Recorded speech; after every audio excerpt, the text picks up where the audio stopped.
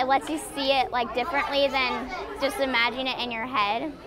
Teaching with Tech, a school in El Cajon is one of the first in the nation to test augmented reality from Google. Our 10 News reporter Matt Boone spoke with students and teachers who say this could transform the way they learn.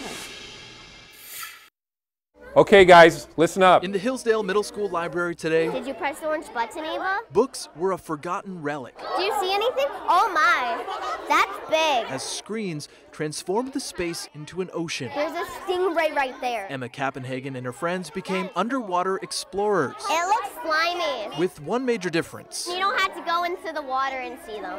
You can just see them on land. It's called augmented reality. It's a shield. Where virtual 3D objects are superimposed onto real-world environments. We're always looking for ways to engage our students, especially in the day and age they're growing up in. That is, with screens around them at all times. Oh, there's a sword and a knife. So why not incorporate them into learning, says 7th grade teacher Kirk Rogers. The main thing is the kids get excited, and that's half the battle. The other half is getting them to learn something. The kids can experience a totally different type of learning with that, and something we couldn't get from books. 7th grader Fedek Amali, who calls herself a visual learner, already sees applications for it. Sometimes I'll still go to school because of that, but I feel like this can really help. A successful trial. Cooler than just looking at a book when you can actually see it where you are. Even the teachers are geeking out. It's almost like Star Trek, is when you get into the point where you can actually walk into a model and walk around it.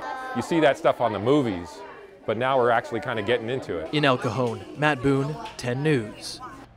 I wish they had that when I was in school. Why didn't they have? I guess we're too old. Way too old for that, yes. Well, what happens next?